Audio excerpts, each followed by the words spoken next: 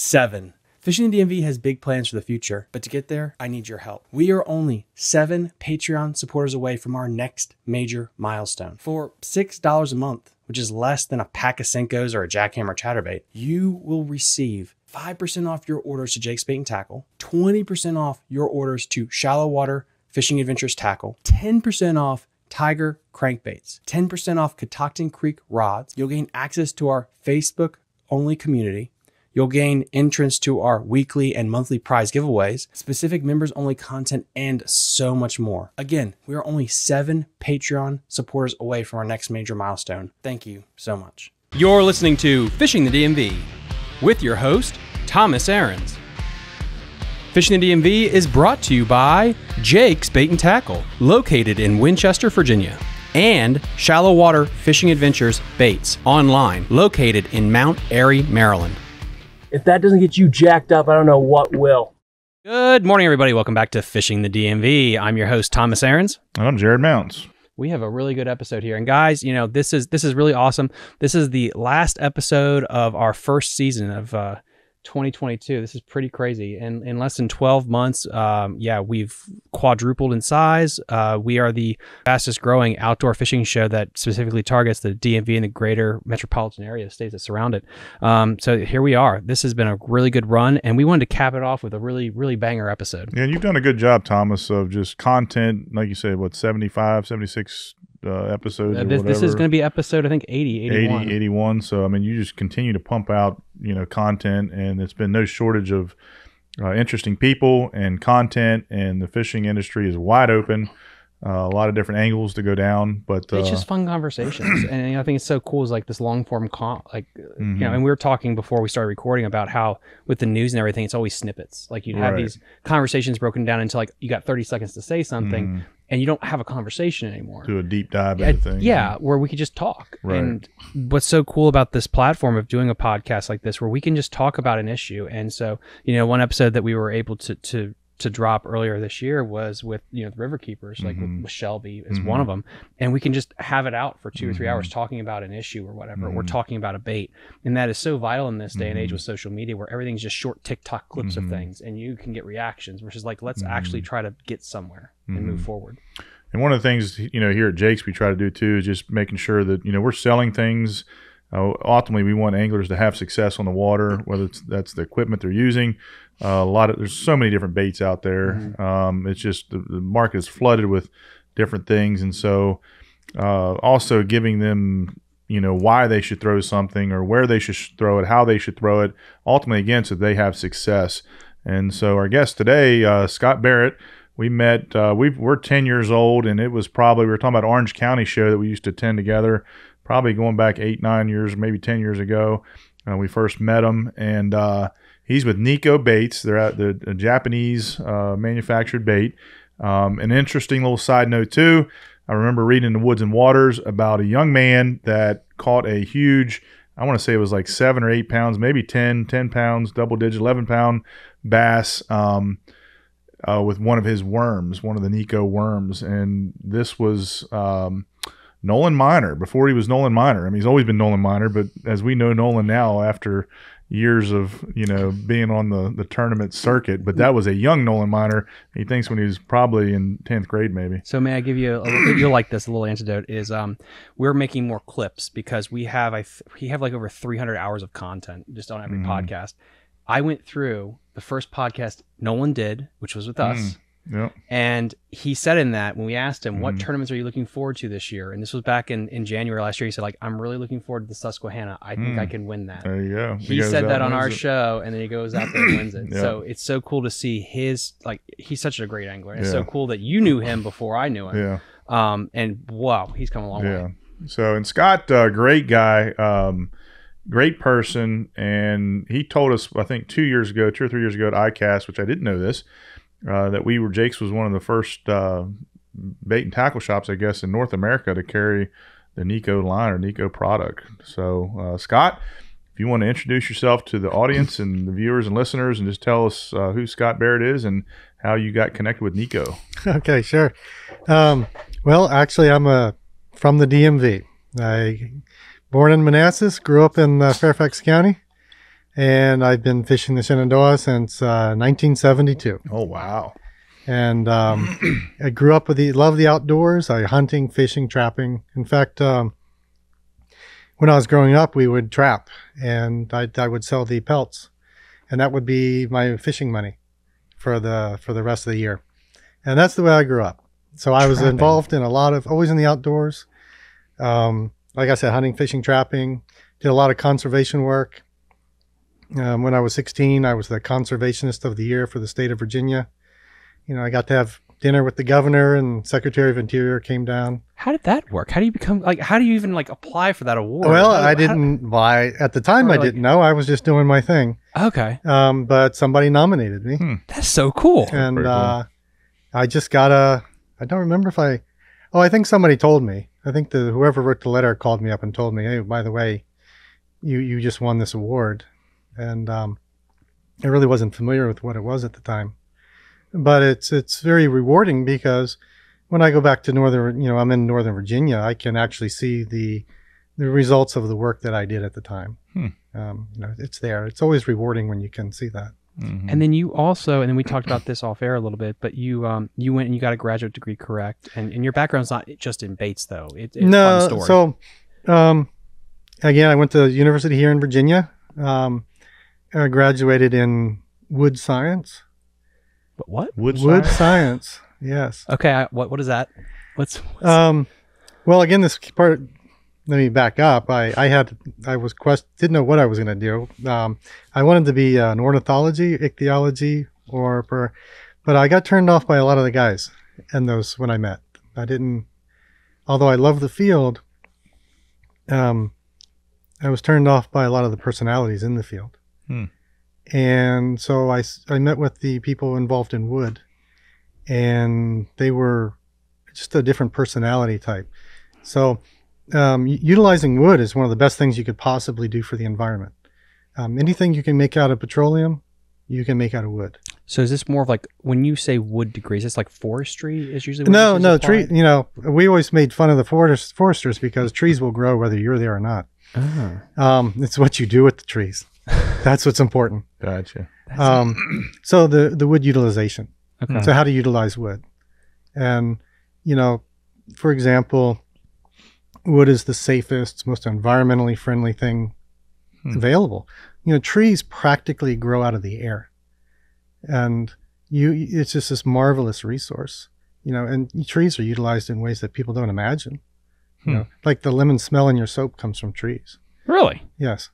And that's just one little thing. But you can build with it. You can make paper. Trees were instrumental in the entire advancement of civilization through history. Interesting. So trees were, that, for me, that opened up this wide range. I was always curious about a lot of things. So what you do with a tree is almost endless. And so was this a master's degree, a doctorate, bachelor's, or? Well, I went to 3 universities. I went to Virginia Tech, University of Washington, and then I finished, I got a master's in biomaterials in the University of Tokyo in Japan. How did that, how did you, Jared, I'm sorry. This is always the coolest thing to me when every single person comes on this show and they're like, I think this is boring. It's like, no, all these stories are cool that you are basically a mountain man with a beard, trapping, winning awards here. Then you're getting into wood science, and then you're in Tokyo. That's freaking cool. Crazy. There should be a book written about that. Okay. Well, Now you're selling baits. Yeah. Yeah. Now I'm selling baits. Well, the thing is, if you just get out and live life, doors open. And I just kept stepping through and ended up in Tokyo. And he should be writing bumper stickers too, because that's wow. So did you apply for it? Was it a scholarship to go to Tokyo? Is that how that opened up for you? No, when I was at University of Washington, one of my professors was the president of American Express in Japan, and he's the one who opened up the Japanese market to financial services. And he's a very remarkable fella, and he provided a really great framework for how Japan works. That is so fascinating. I was in a graduate program out there, and I was kind of struggling at the time. And I said, you know what? I think I'll just go to Japan. And you did it. I just want to learn, and I just decided to go. And I got into an English teaching program for first 2 years. And while I was there, I studied every living second. In 3 years, I mastered 30,000 vocabulary words, 8,000 Chinese characters. And that got me into their number. It's Tokyo University is like their Harvard or Yale for them. And got me in there from Japan, not as a transfer student. I earned my way from the Japan side. Wow. How good is your Japanese? I read, write, and speak Japanese and converse in it every week. That is so brilliant. Pretty awesome. I've translated for the Canadian Embassy, Dude. some governors in Japan. I've translate work that has gone to the board of directors for Sony. Why are you hanging out with us? I feel like this. He's selling bait. Good Lord. Well, you have to follow your passion. You should be like a senator somewhere or something. Like, good Lord. Well, I've been around. I've been around the world. I've seen some things, and sometimes when you work for the large corporate world and you see behind the curtain, you realize that it's probably not the thing you want to spend the rest of your life doing. So, and then you went from that, and then the last thing about that, because I thought this was, you mentioned, and if you want to talk about this, you can. If you don't, that's fine. The Three Gorges Dam, and then like that was a cool mega project that you can find on YouTube. But you said you were like a part of that. a very peripheral part. So getting back to my wood background, I think it was Hitachi made the turbines for the hydro project there. The turbines were so big that they had no way of transporting them. Oh my gosh. They didn't know how to they built them and didn't know how to carry them. And I got a call to come and take a look because they need to transport with wood. They prefer to transport with. There's various materials that are possible. But nobody had the engineering or expertise to design an efficient, reliable packaging crating system to transport the turbines. Wow. And so they contacted me. I showed them how to do it, and got the turbines to the site safely. What did you do? Like, what was the key? Well, it was using engineered wood. So engineered wood involves pulling a tree apart, putting it back together in an engineered, predictable manner. And so I happened to work with a mill that was #1 in the world with expertise and product. Of course, that helps when you have a project like this. And so I was able to show them how to utilize our material and instruct them, well, basically just how to do it. And gave them the expertise that they knew how to calculate things. And they all have their own core competencies anyway, but they needed that little bit of expertise and show them how to do it. And that's what I did. So the Three Gorges Dam turbines were carried on material that I showed them how to design and supply. And guys, we're gonna definitely. I know you guys want to do the baits too, and we're gonna get there. I really think context and backstory is so important because you thinking about this and your background with wood. Was there a lot of engineering and design in the degree and what you did? And does that translate to what you ended up doing with Nikko? Well, indirectly. I mean, it was biomaterials, so I have a basic level of understanding of materials, material science, testing. Procedures and protocols. I don't do much of it now, but certainly in the early days, we would be talking about testing products for hardness. I mean, how do you test a product that's, stretchy like this? There's various ways to do these things, and what we aimed for. Some of the results of this is Nikko has some products that are engineered in a level of softness to perfectly mimic a newly molted insect, for example.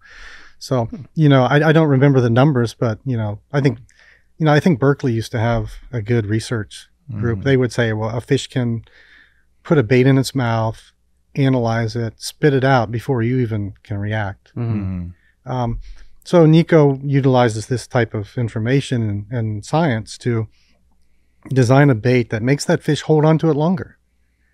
The fish doesn't realize right away that it's not the real thing. So what you're doing is the fish have a certain, there's almost like a checklist or it's like a cascading level of criteria where they bite and ingest a bait. And our goal is to trick them. Try not to give it away that it's not real.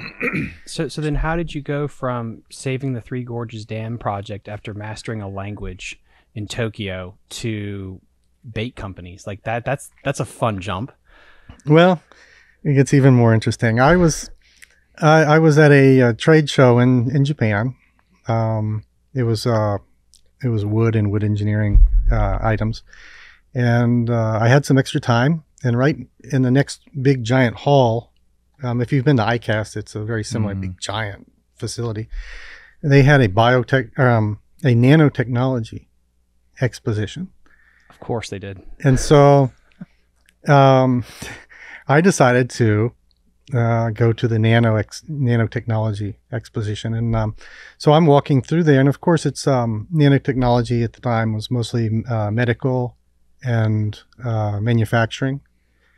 And while I was walking through there, I saw a booth of guys with fishing soft baits. And that was Nikko. That's so cool how all these things come up, isn't it? So, yeah. So at the time, Nikko, there's this very expensive, very difficult to utilize nanotechnology process to make the plastic biodegradable. And Nikko was using that then. And that's why they were at the show. Unlike the U.S., in the U.S., college professors or people will take grants from the government to do research. Then they patent it themselves and they pocket the money. In Japan, if you take a grant from the government, you're obligated to share those results for free. And in Nikko's case, Nikko got a grant they were the first company to take that nanotechnology, implement it into a practical use for fishing soft baits. And because of that, they were obligated to go to expositions and demonstrate what they had done and open that to the public. So the reason that Nikko did that was obviously the plastics that are typically used in fishing are not biodegradable. In fact, they're actually quite toxic. And so Japan's an island, and you can't. There's nowhere to go. You pollute your island, you can't move on. And so Japan's been very conscious about protecting their waterways and fisheries. And Japan has from the time Japan was settled by, 2,000-3,000 years ago, fishing and fish were very vital to their survival. And it has a really deep part in their culture. And so Nikko's part of that process where they want to protect their fisheries. And so at that time, they utilized that technology. Times have moved on and they're not using that exact technology anymore. But that's how we got started. And then you just handed them a resume right then, and then you started to work. And then how'd you get back here? Well, I just told them, I just love the stuff. There's the commercial many, many years ago of, I think it was the owner, the guy who bought the Gillette razor. And he said he liked the product so much he bought the company. I think we've heard that in commercials. For me, I just saw what they were doing. I just liked it so much. I said, I'll just find a way to be useful to these guys because I want to be part of this. Because our slogan is the future of soft baits, or the next generation soft baits, and we really are. Did you fish a lot in Japan? I didn't fish very much at all. Once I started hanging out with Nikko, I picked up fishing a lot, more, and it was a lot. Obviously, I love fishing, so I have gone fishing in Japan. You've heard people say if you go into a tackle shop in Japan, your mind will be blown. It is nothing like you could ever imagine. That's a bucket list for me. And so bad. So I would go into fishing shops even if I wasn't fishing, because it just stimulates the mind. How so? Their approach to nature, to design, to utility is on another level. Detail oriented, very detail oriented. Yeah. So this, and I utilized that when we designed baits for Nikko.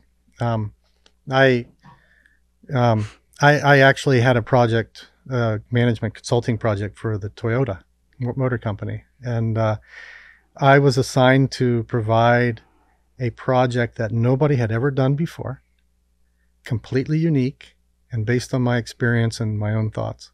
When are you going to do an autobiography of your life? Because I will read it. But So I spent months, I studied everything, from rock gardens to tea ceremony to charcoal to how do they get 4 million people through a train station in a day. I studied all those things and have to condense that all down to various concepts. Studied language, how your brain functions. And I was able to distill what it is that they do. And I kind of keep that secret because I utilize that in Nikko baits. When I design a bait, I think a lot of the viewers or people who have used Nikko before, I think a lot of them would say that they feel they're more effective than other baits, other plastics. And part of that is because a little bit of this magic. When I say magic, it's not really magic, but it's an understanding. If you understand Japan, if you approach it in a certain way, you can understand fish. I know that sounds really strange. No, it doesn't. Because guys, so again, for the viewers that have been with me from day one, you know that I have always been huge on the Japanese culture when it comes to fishing and stuff, because so many of the techniques that we know, it starts from Japan, California, and then eventually it gets to Alabama, but it always starts there. And I really think it's a culture and it's a mindset difference that when you watch those anglers fish, especially the ones that come over here, their whole approach is different. And when you had some of them and they would translate, it's like we only have like one lake in our country. And so it's highly pressured. It's a different culture and a different approach to fishing. And then when they come over here, they're like kids in a candy shop. Because like, oh my, you have like all these places to go. Yeah. So just one core concept is that Japanese are typically both left brain and right brain. They can switch between them. And so that's very common for them. So, for example, the Japanese language is a right brain language where most of your activities are left brain. So they're utilizing and exercising both simultaneously. English is a left brain language, and then we're so heavily dependent on our left brain in daily life that here in America we almost never use our right brain. Whereas Japan, it's an everyday occurrence, and so a lot of the concepts they see things different. I personally am a mixture of both. And so I fit in really well with Japan. I understood when you sit there and look at what they're doing, you reach a level of understanding that a lot of times is very difficult to explain. Is that something you can train yourself on, or is that something that you're either born with or you're not? I think you can alter it a little bit. I think fundamentally it's probably who you are.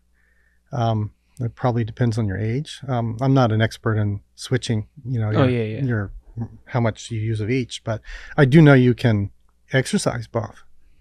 And so when we design baits, when I'm and just to let the viewers know, almost all of Nikko's new baits are all tested and designed on the Shenandoah.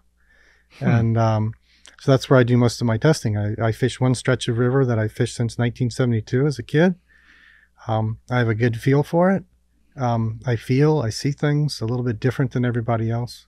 So you took that Japanese culture and then they sent you back to us, or like, I guess, because then you just said like, so you were in Japan, but then you test stuff on the Shenandoah. So no, so I started working for Nikko 2010, and in March 11th, 2011, the second largest earthquake ever recorded hit. I was in that. In fact, it was probably about 10 minutes after I had a meeting with Nikko. Oh my God. Fukushima reactors, like that, that whole all ordeal? That stuff. I was there. And I had to walk 18 miles to get home in loafers. Wow. Carrying a briefcase. So at that point, I had a better understanding of what was going on at Fukushima. I went to the University of Tokyo, and it's Ivy League, so all of my classmates were in the government agencies, so they contacted me and gave me the real story of what was happening. And I decided I had two boys there. One's playing baseball. I didn't want him sliding into all the dust that was contaminated.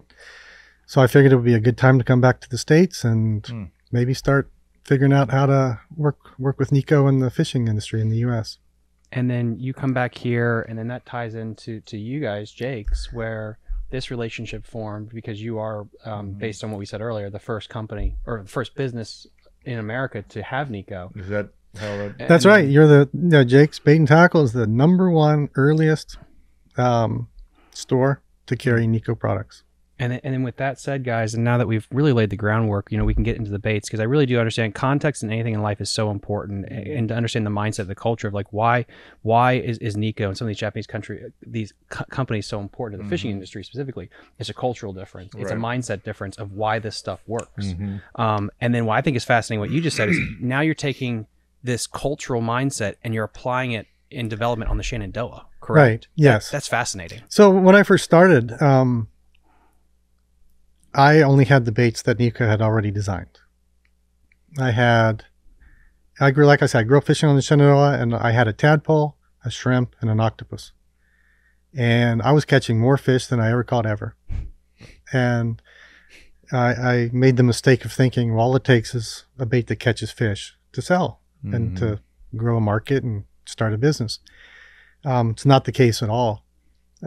People would not buy a shrimp, would not buy an octopus, would barely buy a tadpole, even though that for me, it brought in more fish than I had ever brought in. And so we were a little bit hard-headed because results speak for themselves, and yet wasn't getting anywhere. Interesting. So we finally had to go back to square one, and we looked around, and essentially there was, Nikko concentrated on buggy, like realistic baits, more so then than now. And the Hellgrammite, we came up with the Hellgrammite, and I spent 2 years testing that on the Shenandoah, and it's just a magical bait. How did it come around? Was it you guys got into like this think tank together to come up with the Hellgrammite? Like, how did that come about? Okay, if you want to talk about it. Yeah, when I first started out in the industry, I was a noob. A lot of people, kind of took advantage of me. I was really very, very naive. So I spent a lot of wasted time, hooked up with the wrong people, gave stuff away to the wrong people, was getting nowhere. And I decided to just kind of start over by myself. And what I did was I went to the Trout Unlimited show here in Warrenton, Virginia. And the trout guys were amazing, very friendly. They loved hearing about what we were doing. They were fascinated with what we were doing. We have really small trout stuff. We have like stoneflies, mayflies, caddisflies as well. They love the environmental. These are the most environmentally friendly plastics out there. And while we were talking to them, I would tell my story. And, I'm really kind of trying to find my way here. I'm getting frustrated. The baits work, but people won't buy them. I need a bait that people will buy. And you talk to them, and those guys were full of ideas, very smart fellows. And they said, you know what? How about a Hellgrammite? Nobody's done a good Hellgrammite ever. So that's where we started. And that's kind of what you're saying about culture too. Like that's what the river guys know. We know a Hellgrammite, we know a Mad Tom, what the smallmouth are eating in the river system. Now obviously they're eating a lot more things, but that's something you can Mad Tom. relate to.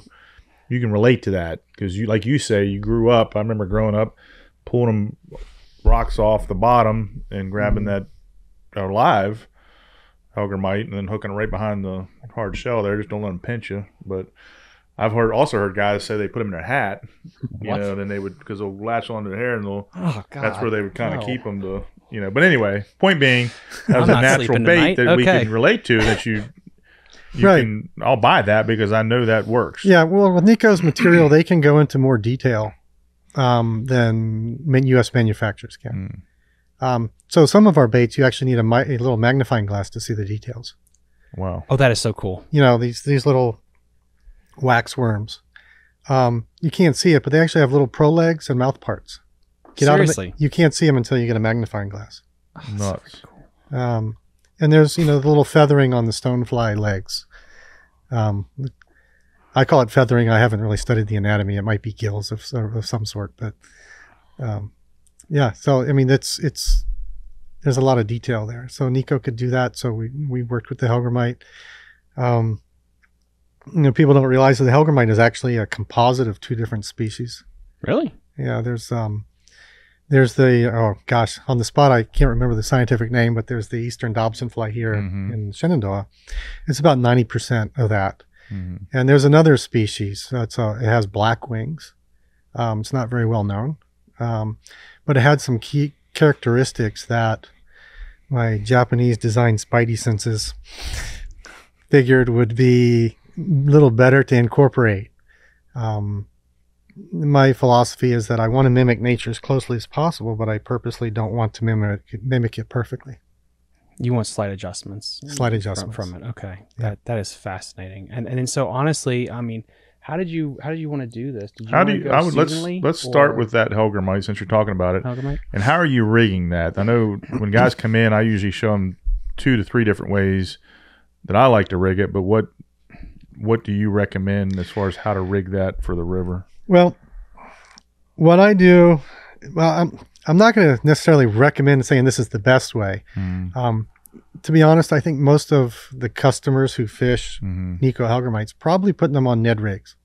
Okay. I Smart. personally have never been a huge fan of the Ned rigs fishing on the Shenandoah where I am.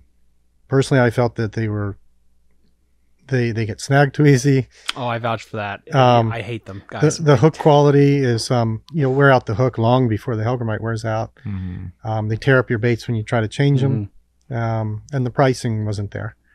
So I thought, it must be a better way. So what I actually do is I just Texas rig them.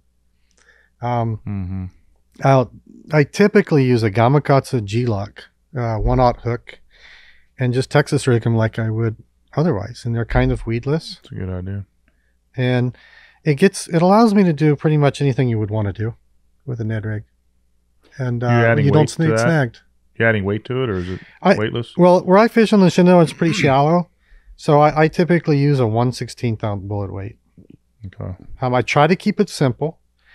I don't want to design baits. I don't want customers to have to go buy all the specialty gear just to fish my baits. I want the baits to catch fish, no matter how you fish them. And so most of my fishing is really at the most simple, basic level because that's where I can gauge the effectiveness of the bait. Like, so if you're going out to fish that thing, like, are you throwing that thing on a extra heavy with 30-pound braid, and are you just hopping it on the bottom? Like, how would you throw that thing to maximize its success? Well, where I fish it in the water column depends on the day. Okay. And the water levels. Like I said, I fish the shallow section of the Shenandoah. I usually don't need much weight to get it to where the fish are. Most of the fish are 3 foot down. If I can find this shows a lot of Shenandoah material on the show. I can tell you that where I fish, the fish behavior has changed over the last several years. There's no fish in all the deep holes. When I say deep holes, maybe 5 feet to say 8 feet. Fish aren't there anymore. They just, I don't know if it's pressure or what.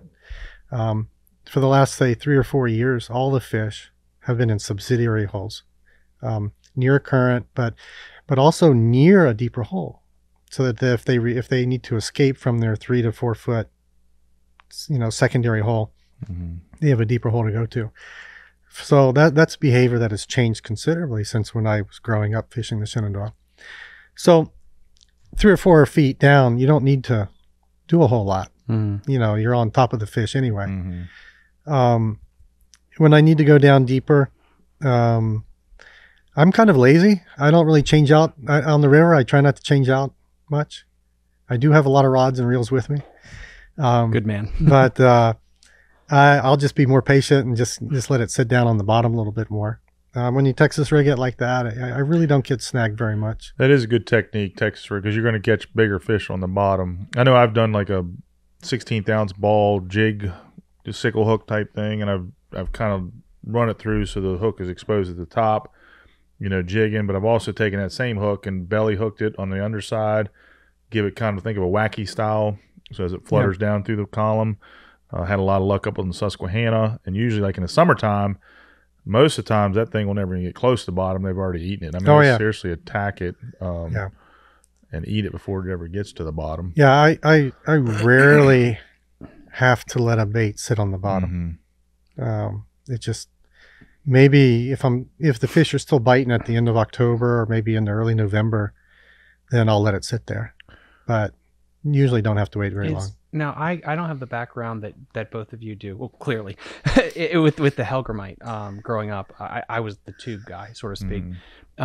Is the Hellgrammite a seasonal bait where it's better certain times of year, or is it something that you fish year round, or does it become second place different times of year? I think fall is typically your summer to fall. I think fall naturally they're under the rocks. They'll eventually, and I don't know if that cycle is throughout the year where they're going to emerge and have wings and fly, but so my answer would be any time of the year. And the reason is because the Hellgrammite was the first bait I designed. It's the first bait we came into the U.S. I have fished this bait every month of the year. I will testify to the fact that fish will hit this bait anytime. It goes back to the bait design and what triggers fish to bite. There's a lot of criteria. If you understand that, the seasons no longer matter. I know that sounds strange because there's a lot of people on TV cashing big checks that will tell you otherwise, but it does not matter. If you design a good bait, fish will hit that any time of year. If you design a good bait, it will catch fish in saltwater or freshwater. Because when you get down and you go into the science of what triggers bites, you can look at it from, I know some of your guests have talked about the profile, the action. You can even get into the amino acids that they sense, and we go down rabbit holes. Yes. So, I know guides that will say, well, we're not fishing the Hellgrammite. Maybe some guides on there. We're not fishing the Hellgrammite until July, because the Hellgrammites are when you come crawling, the adult, not adult, they're still larvae, but the mature larvae, when they're crawling out before they pupate into Dobson flies, that's typically, I believe, in July around here. And so once they start crawling out of the rocks, everyone wants to match the hatch. And I think match the hatch really originated from poorly designed baits. Or I shouldn't say poorly. I baits that had more room for improvement. And if you understand the difference of that extra little bit to make a good bait, you're triggering the fish at a genetic level. It's embedded in their DNA, what they want. All you have to do is present that to them. And if you have a match the hatch situation where they're just chomping on something, they're not really looking. They're just anything similar, they're grabbing. So is the difference between a Hellgrammite, a Ned rig, and the tube, is it all angler mentality, or is there something to the differences in the presentation? It sounds like you're saying, I could be wrong. I'm just trying to. Well, for me, the Hellgrammite, I present the Hellgrammite tons of different ways. Okay. So we don't have a tube. We don't make a tube. I have a really nice tube designed on paper sitting on my desk, but I don't know if we're going to do a tube. You'd be wise to. Well, there's a market. Saying. So, a lot of the baits we design now are can be utilized like tubes or can be utilized like Ned rigs. But for the Hellgrammite, it's a very super versatile bait. You can present it so many different ways. This past year, we had a lot of wild celery in the river, and you couldn't make a cast without bringing in some celery. And so it was topwater for me for the last couple months of the season. So, the fish love it, topwater. And, it just, for me, every time I go out fishing, it's an opportunity to learn. I consider every catch a blessing, and every fish is a chance to learn. I think they would eat all three, but I think too the thing about the Hellgrammite, I don't think a lot of people are throwing them. So if you're looking at something too that is natural that they're eating, that there is not, the tube is the predominant kind of the kind of a crayfish type of imitation. Yeah. So tubes, obviously tubes don't exist in nature, right? They don't look like crayfish. You can say, well, the tentacle parts mimic a crayfish. And that gets into this various decision criteria for what triggers a bite. So So I want you to talk about that too, since you brought it up again. And then in that, I want to hear about color because you got different colors. So what color do you throw? But throw that in with what? Because twice you've said that, and I'm curious what about the decision criteria. About your criteria. Yeah. Well, there's in not any particular order. There's profile, proportions, actions, your frequency of vibrations. You've got the sense. Those are probably the top 5. Was color in there anywhere or no? Oh yeah, color. Sorry, 6. That's fine. No, I was thinking too. Yeah. Like, wait, okay. The thing is with color. 7. Fishing the DMV has big plans for the future, but to get there, I need your help. We are only 7 Patreon supporters away from our next major milestone. For $6 a month, which is less than a pack of Senkos or a jackhammer chatterbait, you will receive 5% off your orders to Jake's Bait and Tackle, 20% off your orders to Shallow Water Fishing Adventures Tackle, 10% off Tiger crankbaits, 10% off Catoctin Creek rods. You'll gain access to our Facebook-only community.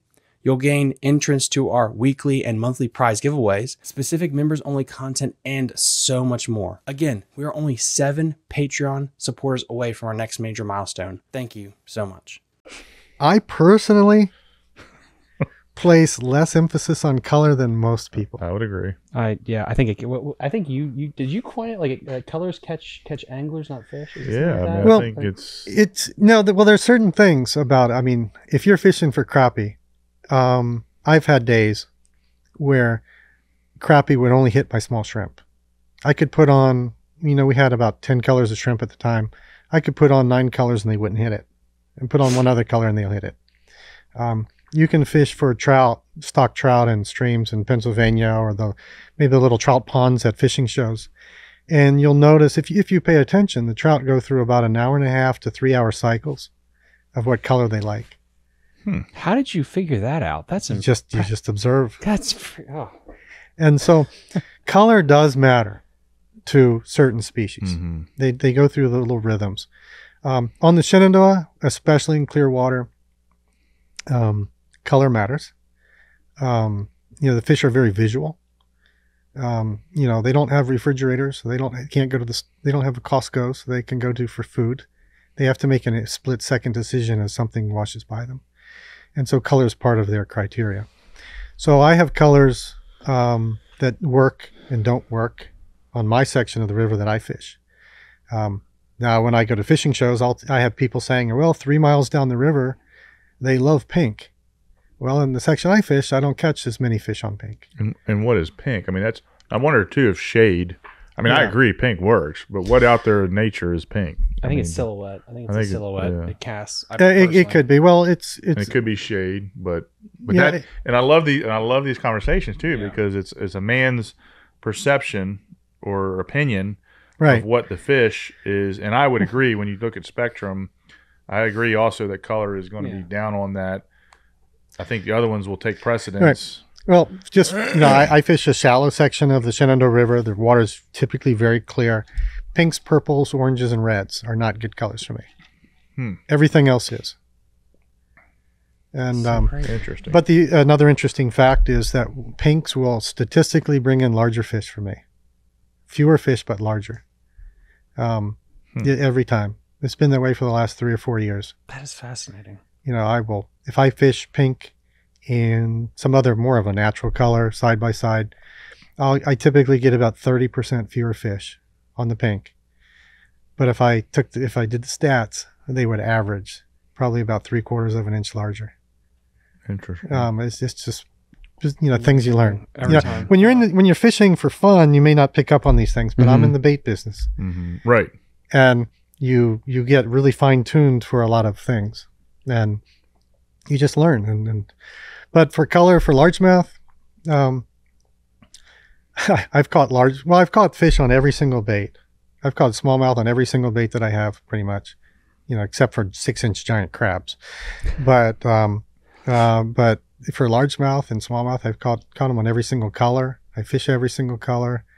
I need to be able to understand the behavior. And I also need to be able to understand when I go to Tennessee or Florida and people talk to me, I need to have an understanding of, the behavior that that's there. And I was just thinking too, I got to throw this out here because you're talking about shrimp and the squid, but I know a young man that Colby, they were catfishing at night, and another guy I knew was using shrimp for catfish. So he's, catfishing, catching them on shrimp, freshwater lake. There's no shrimp in there. He throws out catfishing and catches a 4-pound largemouth, right? So back to that, I mean, that profile, but it does have that natural, that smell, taste, whatever. So I mean, just again from what what we perceive and what fish are going to eat doesn't always match up. Yeah, so a lot of this information is embedded in the fish's DNA. How do ducks and geese know to fly south in the winter? Mm-hmm. That information is embedded in their DNA because one of their ancestors, long ago, figured that out. And part of my studies in Japan was actually part of my projects I worked on was actually how information is embedded in DNA. And that's so freaking cool. it's so it really happens. And I think it was probably in around 2004, 2005. I remember reading a study where scientists had been able to actually demonstrate and document information being encoded in DNA of a living organism. And so, if you go to a body of water that doesn't have hellgrammites, like you go to Lake Anna, they don't have hellgrammites in Lake Anna. Mm-hmm. Put on a hellgrammite, you'll catch a lot of fish. Mm-hmm. Why do they do it? Because that information is embedded in their DNA. That makes sense. All you have to do is access that. It's like when you have the Brood X, when you have the cicada boom. Mm-hmm. They don't always eat cicadas. Haven't seen it for 17 years. But when it happens, all of a sudden, all those fish, like Travis Eden of Kingfishing Adventures, talked about fly fishing for carp, specifically having to mimic a cicada. That has to be embedded in their genetics to be able to understand that that's a food source that is available to us at certain times. That's just absolutely fascinating. And besides, like, you have some other baits too. Did you want to? And real quick too, though, that Texas rig hellgrammite made me think too.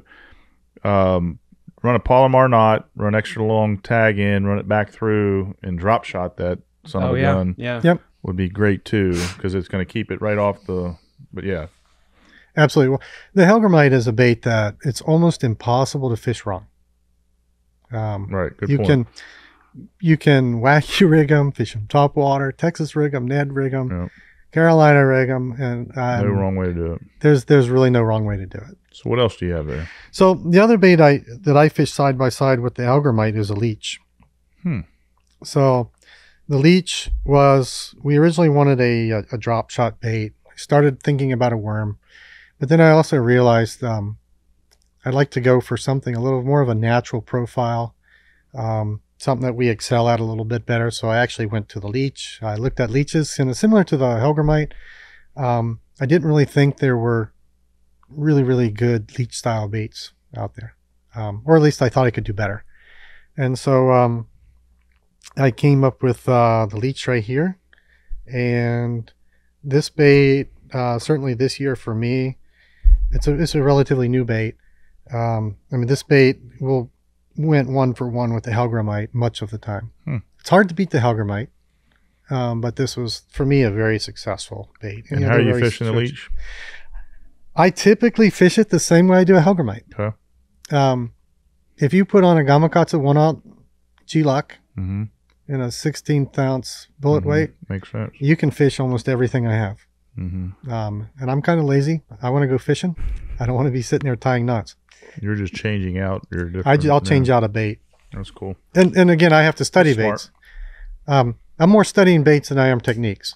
In a shallow section river, I think technique's probably a little less important overall because you're always on the fish if you know where they are. And so I'm changing out baits more than I do techniques. Could we also talk about your Ned rig? Because I think I've been staring at that morsel the whole time. The Ned rig right here. So if we'll start off first, I'll just start where it came from. So here's our bass worm. Early in the program you mentioned Nolan Miner catching that. I think it was 11-pound bass. This is the worm he got it on. That thing quivers so well too. A lot of people. This is a very unique worm. It's the most versatile, most unique worm out there. A lot of different features going on with it. There's a lot of things going on in this worm. But if you notice, the heads are very similar. Gotcha. They're not exactly, because I actually altered the design a little bit for this one. A lot of people loved this bass worm, and they would chop it in half. And they would use the top half as a Ned rig, and they actually used the bottom half as well. And they had a lot of luck with that. And so a lot of our customers are saying, you've got to design a Ned rig. And, Ned rigs, everybody's got a Ned rig. They're all just sort of simple, pretty thin stick baits.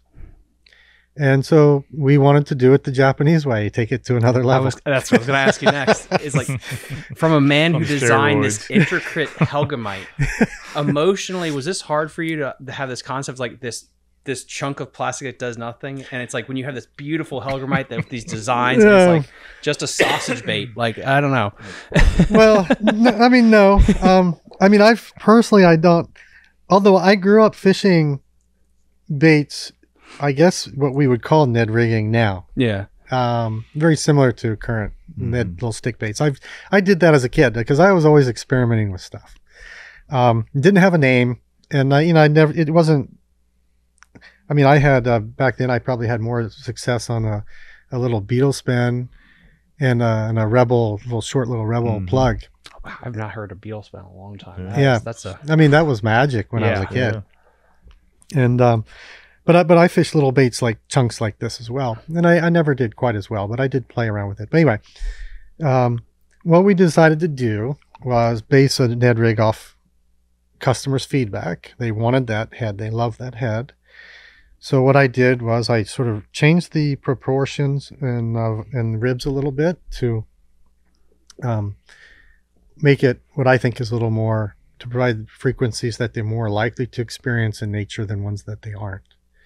And there's various, if you understand how these things work, there are some frequencies that are more natural than others. And so this one is, I designed in the hopes that it was more natural. So, it's got three different zones. It's got the thick, ribs here. It's got the very fine ribs, and it's got this middle portion. It's called a clitella. And so that's one thing that's unique. There's no other Ned rig, little stick bait like this. So it provides a range of vibrations that don't exist in other baits. I can tell because I have the Z-Man on my head. There's a huge difference between that, and I like what you're doing there with that. So the other thing we did was everybody else's Ned rig or the Ned stick baits, they're quite thin, and we just, fish don't. We wanted to provide something different, so we went with a thicker profile. So, to give you an idea, this is exactly if you're into ammo, it's a 45 caliber diameter, and so we went with a thicker profile. Now, is thicker profile better than a thinner profile? Not necessarily. The thinner profiles have been really well established, very effective for a long time. But people who fish Neds a lot should have this in their arsenal, and people who have fished Neds a lot have contacted me and said they were glad they had this bait. Now, I'm not going to tell you it's going to catch, more fish than any other Ned rig. I think it will, but not necessarily. But it's a different approach. It's providing the fisherman with a extra bit of ammo that you can't get elsewhere. I think there's a time that the thickness does play. It really does. Yeah. And so, and that's one of the things we talked about, a profile. So what triggers a fish to bite? So one is a long, thin profile is always good because that's a vulnerable profile. It's a snake. It's a worm, right? It's a leech. Mm-hmm. Those things can't really fight back. They're easy prey. And then you have another approach is when you have thicker profiles, you're thinking guts, something that has more bulk to it. And then that's more nutrition. And so it's just one of the criteria. It's just a different balance. We don't want to be like everybody else. So we went where nobody else has gone before. And that's our Ned bait. The other nice little thing, it's just a little attention to detail. Mm-hmm. The end is recessed, so it snugs up onto the jig head really nicely. So what I also like about that too is if you're a super glue person, I like that because that really locks it in there versus other heads on the market where if you do like to apply some super glue, it just splats it everywhere. Versus that really kind of gets it. Yeah. Yep. And so that's our. We have 5 colors of those, and I'm gonna put a new color in later on next year. Ooh. So, yeah. So those are the Neds, and we call them. We couldn't think of the name. We couldn't decide on the name for the longest time. And finally, we had 15 minutes. The guys in Japan says, you've got to finish. You've got to give me a name by the end of this phone call. Oh my gosh. No pressure. All the names we came up with were either taken, had trademark issues. That's so, Nikko has super shrimp and super this. So we ended up with Super Ned. I mean, it's really a sad story of not coming up with a good name. But we call it the Nikko Super Ned. What is another bait that has a good story attached with its creation? Because there's so many on this table, and I don't like a kid in a candy store. I want to talk about all of them. Well, we could, but as far as creation goes, I think the craw maybe. Mm-hmm. And you can hold that up to the camera so we could show people what you're talking about. Yeah, here's the Nikko craw. Again, we wanted to. This is a bait that is it was a lot of fun developing this particular bait because it was very similar to the development of the Helgramite. Mm-hmm. We had, if you look at the craws on the market, almost all of them are designed to mimic craws from Louisiana. Oh my God, that is such a cool detail. But if you look around at the distribution of craws, of course they're everywhere. Mm-hmm. You look at the population of fishermen and where they fish. Nobody has a craw that mimics where most of the population actually fishes. And so that was one thing we went with. So where the most distinguishing feature between a southern craw and a northern or midwestern craw is the claws themselves. So the shape of the claws. And that's where the detail comes in. And so this was a bait.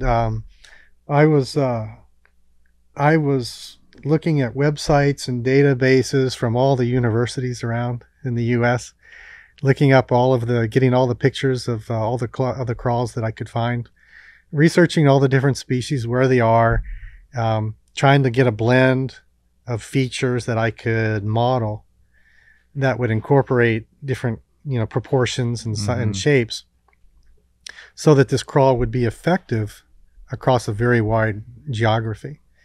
And I didn't want just a purely southern craw that everybody else does. And so that was one thing that part of this project was actually probably the most fun.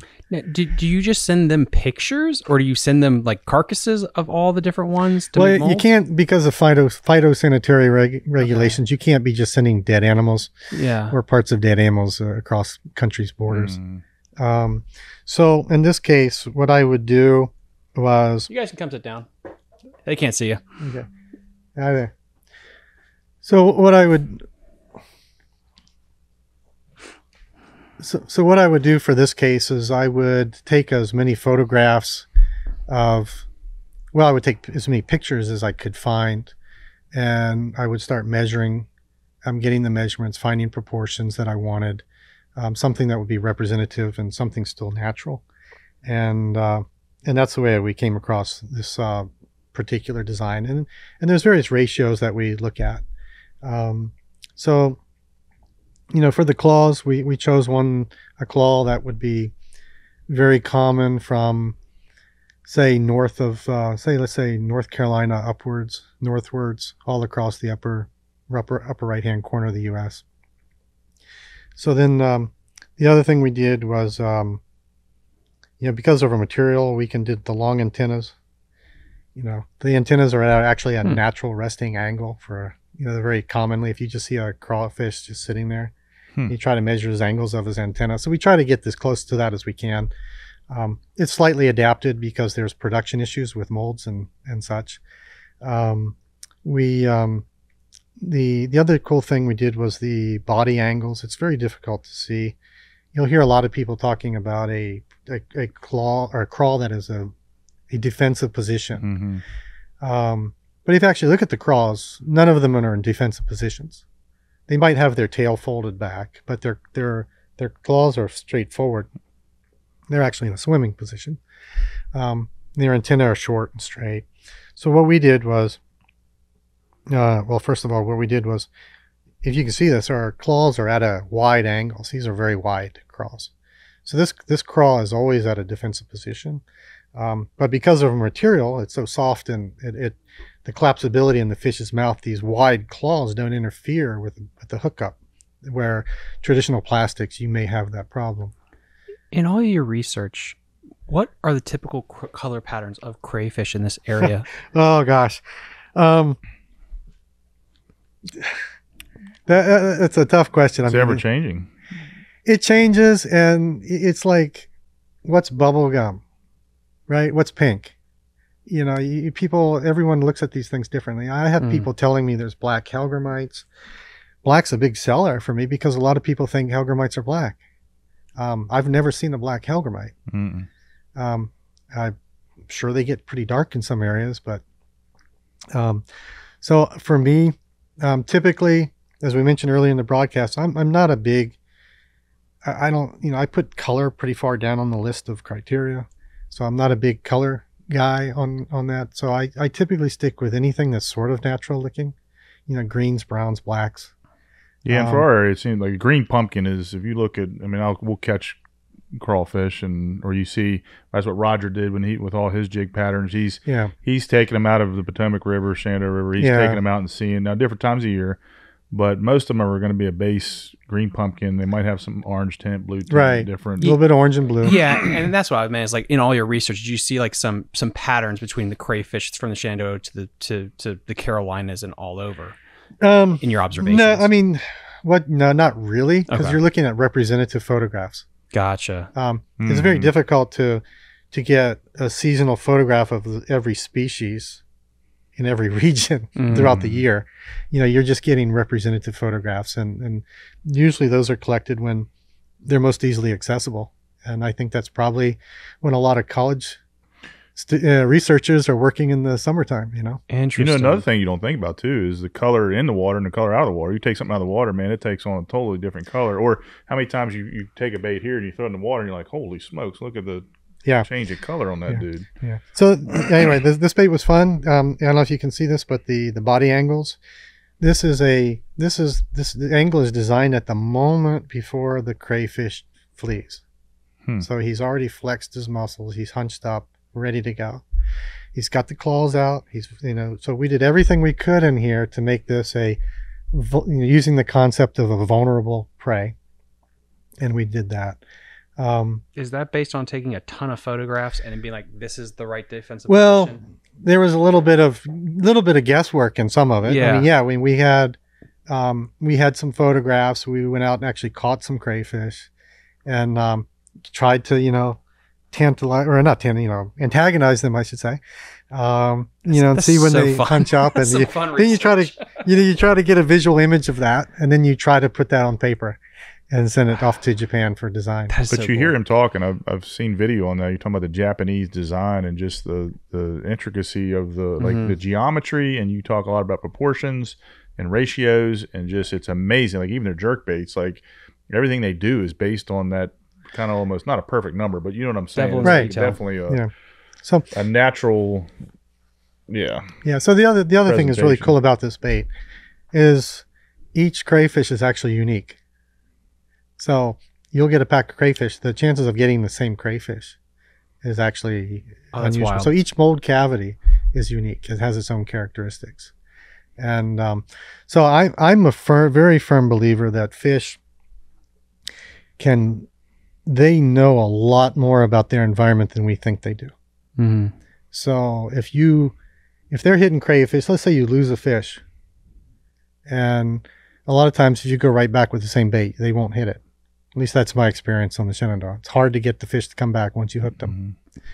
That's why I carry leeches and hellgrammites. I always have the same rig rigged up, one of each, because if I miss them on a hellgrammite, I'll throw a leech and get the same fish.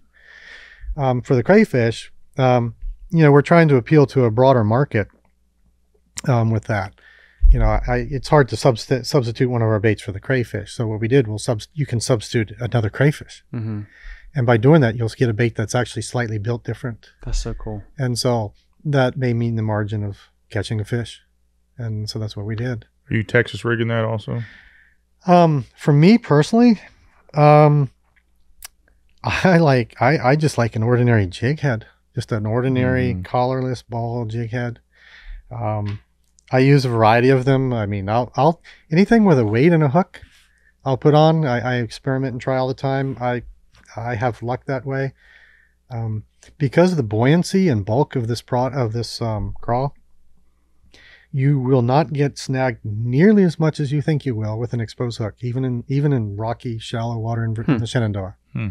A lot of my customers will Texas rig it, have an offset hook, and this bait has a slit in the back. It also I engineered a little slit in the back here, so when you have the 90-degree neck on the thing, you can also bring it right through there, nice and easy. But a lot of the customers will Texas rig it with an offset hook and fish it kind of weedless, and they do well with it. I didn't.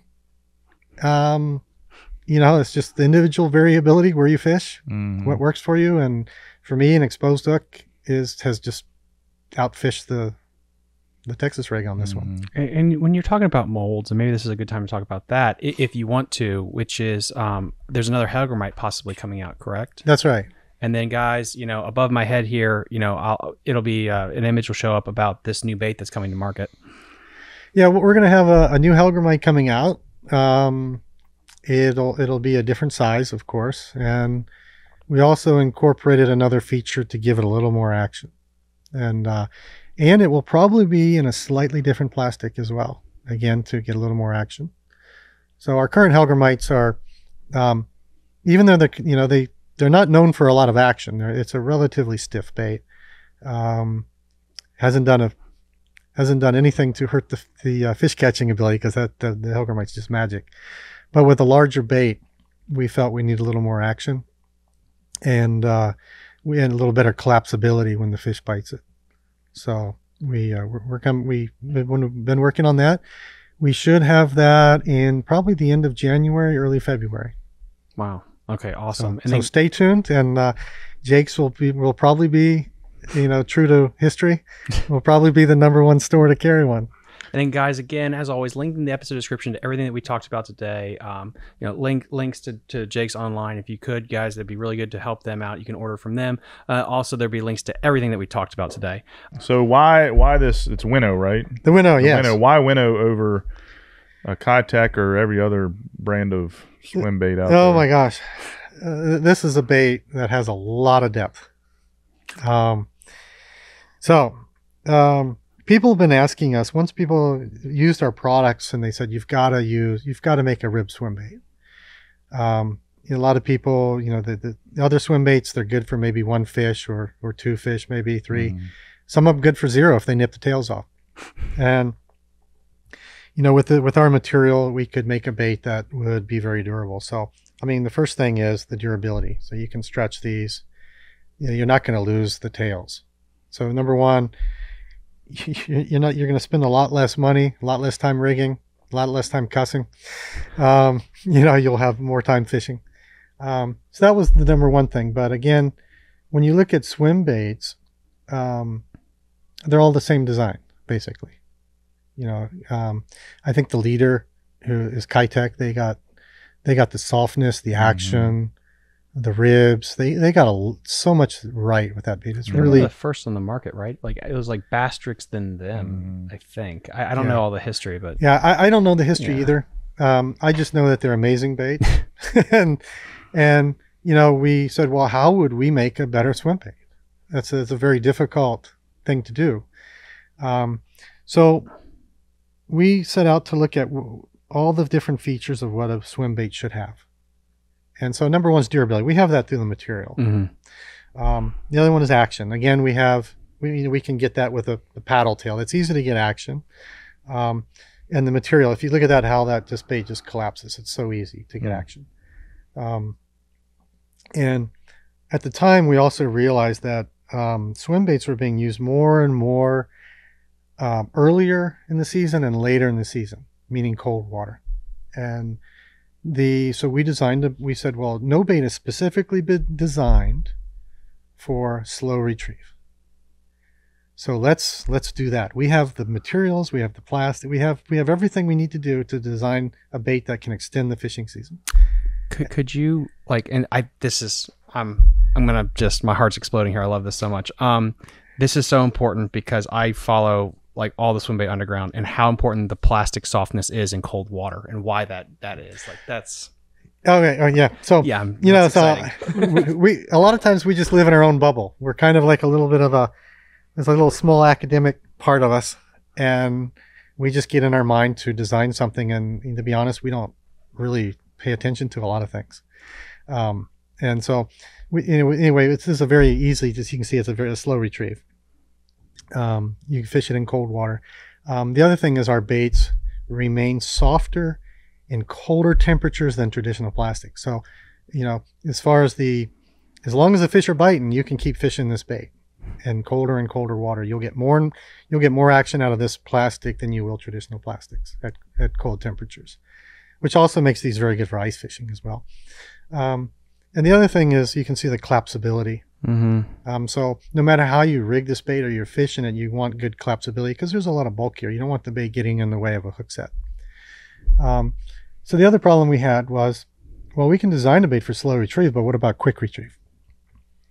So, you can rip the bait, and if it's turning on its side or flipping over, you don't want that. So I came up with a keel on this bait.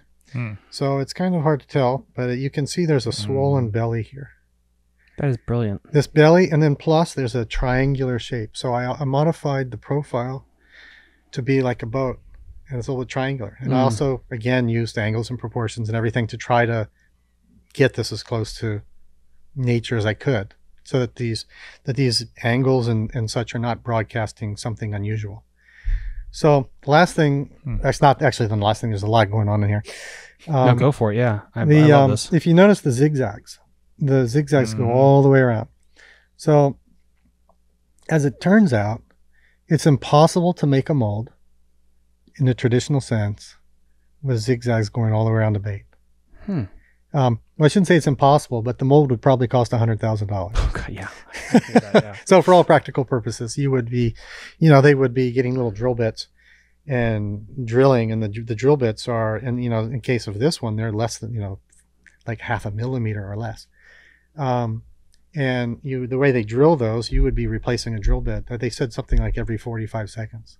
And so you can't do that. Do you have an? Can I see that too? My eyes are old. So, should I keep talking or? Yeah. You go back. I just want to look at this,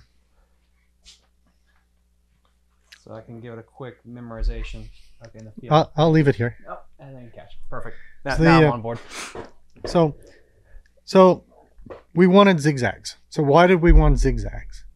It's because zigzags. Let me back up. So the zigzags transition to straight. So we have a wide range of frequency, the vibrations, the frequencies of the vibrations. Is broadcasting like a full spectrum of vibrations. So if you look at the other baits, they're all straight. They're all straight because they're easy to manufacture. Now, if you get, but when they're straight, it's a monotone presentation. You're broadcasting one frequency because of the period of those vibrations of the rib. So you're mimicking the secondary action that you would see on a full body swim bait, where you have like the gill flares and everything else there. You're able to mimic kind of that roll and bob. Yeah, we also do that because their material, these ribs actually flex too. Ah. So first of all, it broadcasts its presence.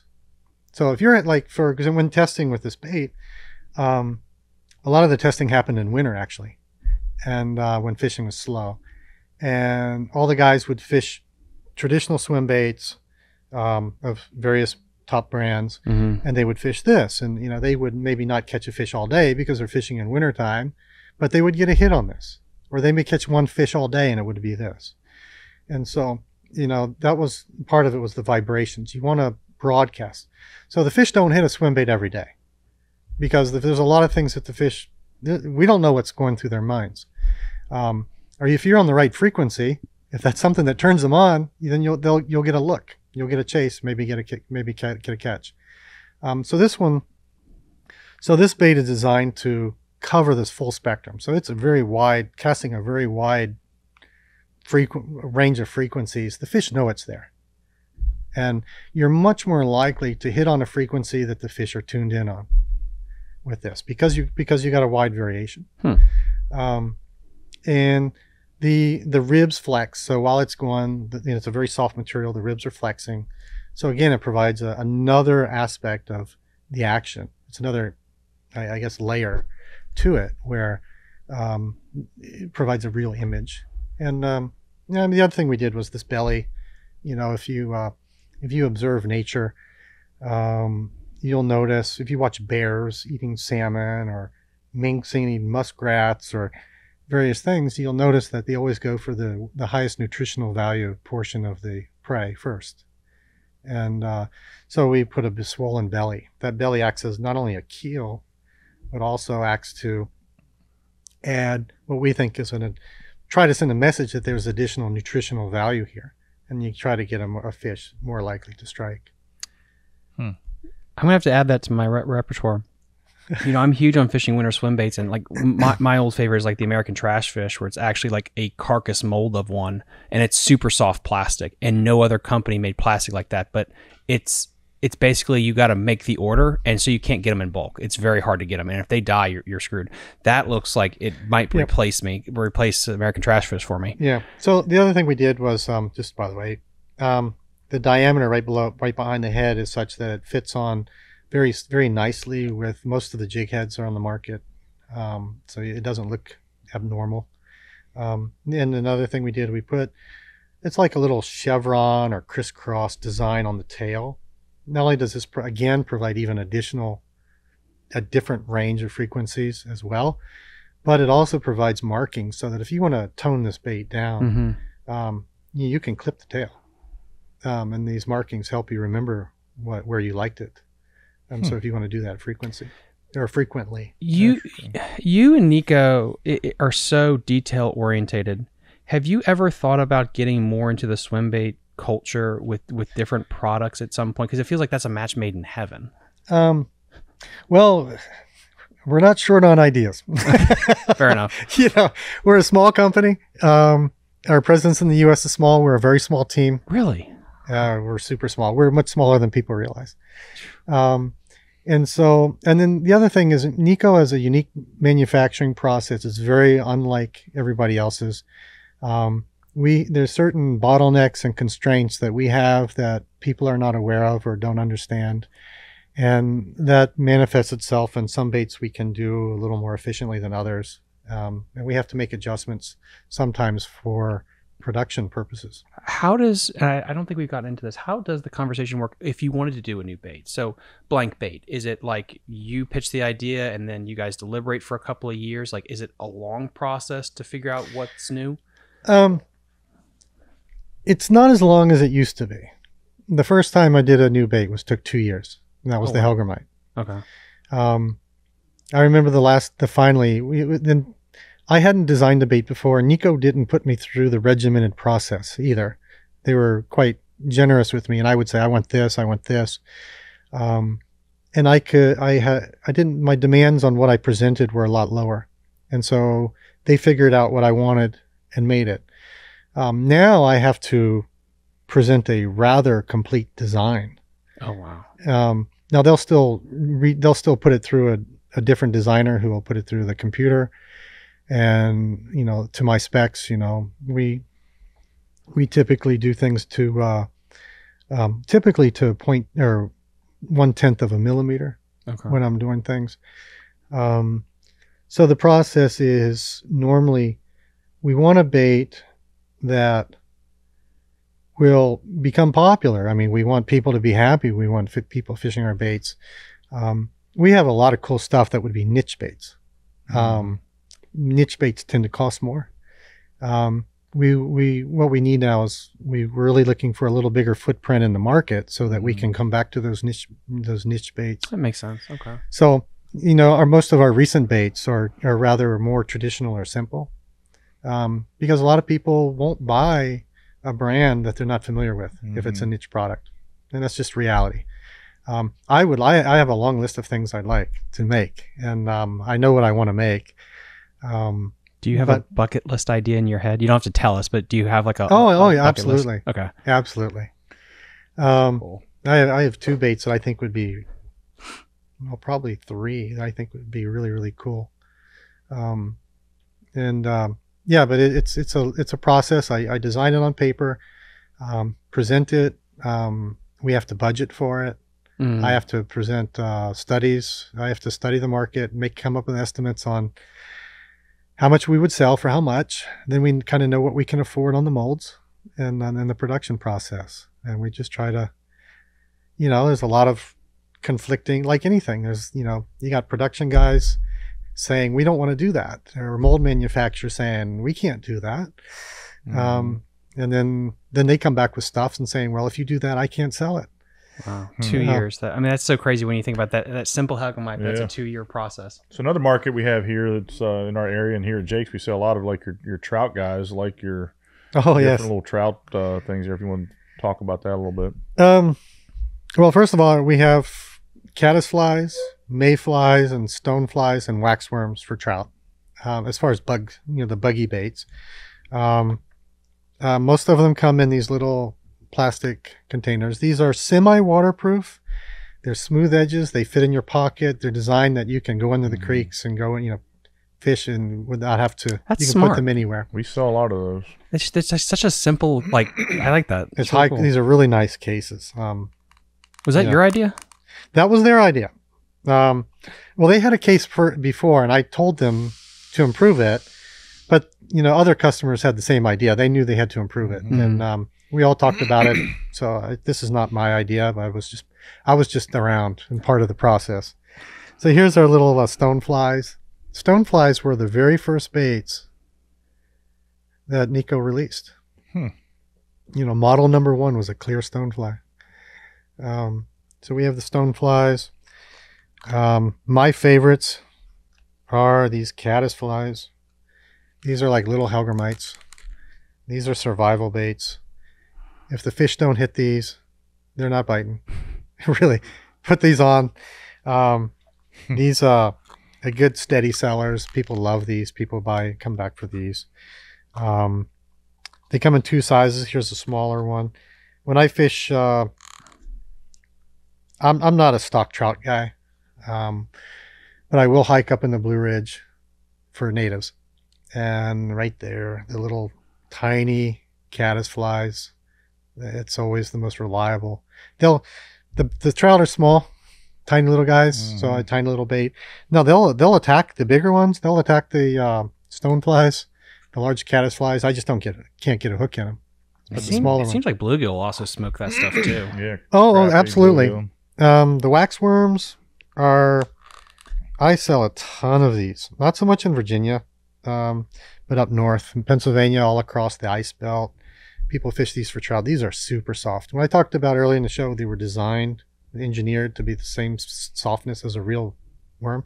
These really feel like a real worm. They are super soft.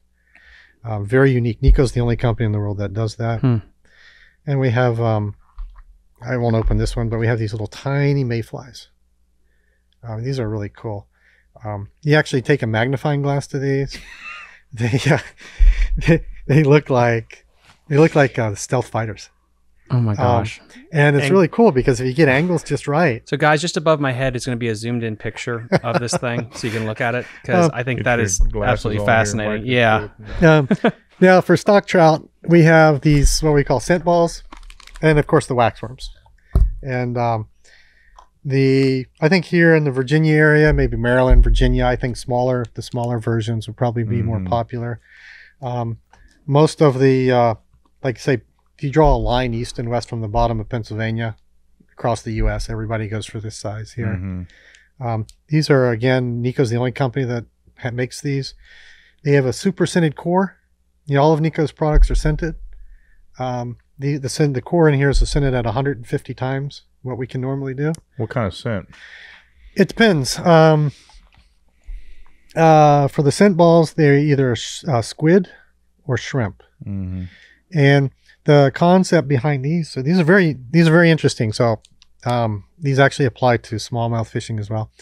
But you can use these. The concept behind these is that they're, number one, they're very soft. So again, remember we talked about a fish can put a bait in its mouth and spit it out before you can even react. This slows that process down to human time because it's so soft. While it's in their mouth, they're getting a burst of flavor. Remember those candies like gum you could chew and you had a little bit of liquid in them? We're using that concept for fish. So when this gets into the fish's mouth, typically scented baits emit scent at a uniform level. This provides another dimension to scent dispersion. So when the fish bites onto it, he gets a burst of scent or flavor. I'm not sure what it is for a fish, but scent or flavor could be either one. But that's slowing the process down. So the fish is analyzing this. While he's doing that, you can get a hook set. It's kind of like when I eat my Uncrustable, my peanut butter and jelly. You get that grape going down. I just, I get excited. I don't let it down. I just keep eating it. I'm going to just tell you a little bit more about these scent balls. Go for it. The Japanese for years have been fishing these scent balls in a manner which, for some reason, people in the U.S. just have not adopted. And that's used as an attractant. So what you would do is you would just add a scent ball to your baits. That's all. You get increased production. So let's just say, I'll give you concrete examples. I was catfishing on Santee Cooper in South Carolina. Went with a guide. We had 8 rods out, fishing with a pro. We decided to add scent balls to have 4 rods, or most of the time it was 4 rods. And the other 4 rods were, both rods had bait. It was cut herring. Cut herring alone, cut herring plus 1 scent ball. We caught 3 times more fish on the herring plus the scent ball. Could you show those back up to the camera then again too? So we went fishing in Alaska for halibut. Now the scent balls are too big because they're using like 8, I don't know what they use, 16-aught or 8-aught. It's just massive hooks. Can't get these on. So what we did, we used other Nikko baits. And up there we're using cut bait. And at the end of the day, we came up with a very similar number, 3 times more halibut on fish or on rigs that had a Nikko plastic plus bait combination. And so I've used this for really, really tough days. When I'm thinking there, I really should catch a fish. It's really tough. If I have a scent ball in my bag, I'll pull out a scent ball, re-rig, and I'll usually pull out a fish. I think you just sold me, Scott. I think I might be. It's a very difficult. Well, it's something that people really don't. It's a way of fishing that people are not accustomed to. It's new for most people. It's been around. So a lot of people don't know this, but Nikko, it's really the most advanced plastic in the world, most for fishing, for soft baits.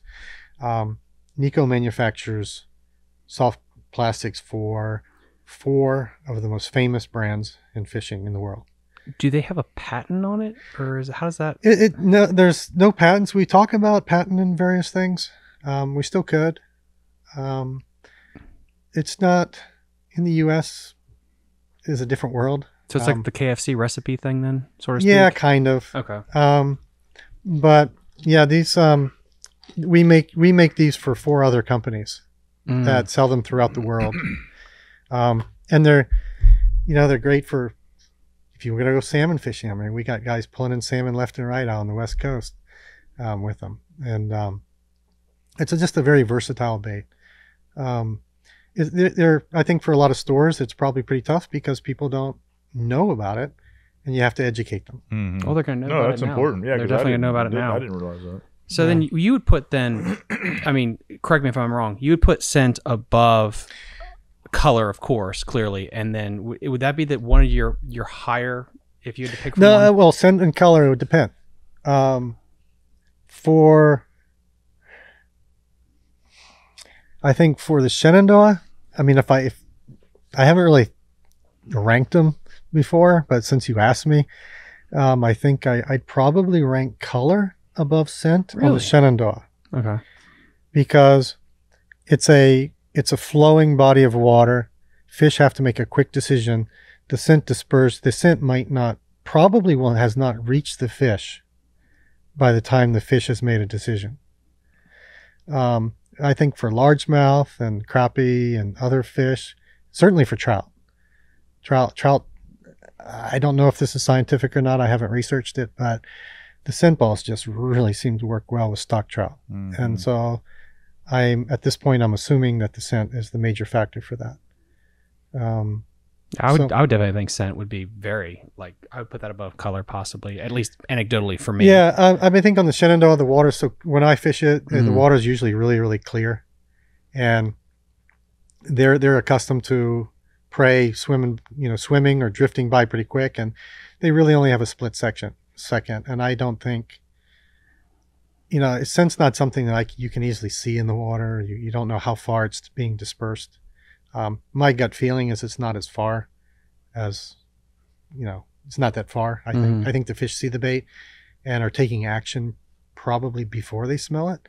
Now, I have in the early days, I'll tell you, a couple stories. When I was learning, because I had never fished with scented baits before until I fished with Nikko. The one good thing about the baits, the scent is they're built in. So you just stretch them out and you help recharge the scent. It's built in. You don't have to apply it. Every now and then when fishing slows down, you're always losing the scent. If you can smell it, there's less scent left. It's always being dispersed. So the bait gets weaker and weaker scent-wise naturally. And again, if you stretch it, you'll get more. It recharges it. But I've recharged, stretched the bait, go back. And I've caught. I tend to catch a fish afterwards. So, scent does matter. I mean, they will see it. They'll probably approach it. They're maybe indecisive, and you go back. You stretch the bait. You go back. They haven't had that hook set experience. They haven't had a negative experience yet. You present it to them again, and they check it out again, and now there's some scent there, and I think that's a little more effective. I don't know for sure. It's fishing. It's hard to tell. But you sold us on it. That's for sure. So if obviously we carry a lot of your stuff here at Jake's, but if customers online that are watching this from who knows where else can they purchase your Nikko baits? Well, obviously here in the DMV, Jake's is the place to go. But if you're going to purchase online, go to nikko-fishing.com and look for the button that says Shop Now or Online Store. And that'll take you right to our online shop. And if I also, because Jenny will kill us, you can also buy online at Jake's with some Nikko products. Yeah, I think we put. Oh, that's right. Yep. Yes. I already hear her yelling at me in my ear. And Jake's will be carrying our brand new pink Hellgrammites too. Pepper gum. There you go. Pepper gum. Is it pepper gum?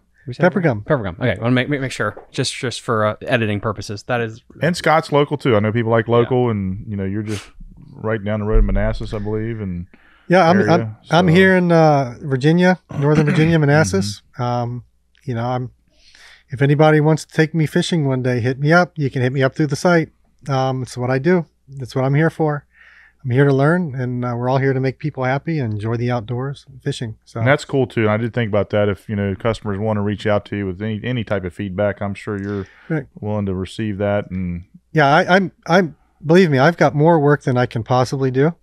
But if somebody reaches out to me and say, "Hey, I've got a trip plan, and just show up and bring some baits," then I'm certainly willing to go anywhere, and I'll share what I know and share some baits and.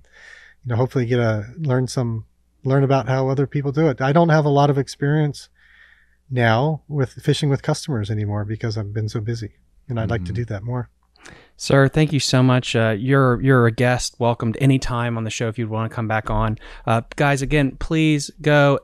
All of his socials will be down below in the episode description. Please like and follow him everywhere. Also, please check out his website for all the different baits to stay tuned for anything else new that drops. And again, please give us a like and subscribe. That really helps us out with the algorithm. We're the fastest growing fishing podcast in Virginia, Maryland, and DC. We are Fishing the DMV. See ya. Bye. You're listening to Fishing the DMV. With your hosts, Thomas Ahrens and Jared Mounts. Fishing the DMV is brought to you by Jake's Bait and Tackle, located in Winchester, Virginia. If that doesn't get you jacked up, I don't know what will.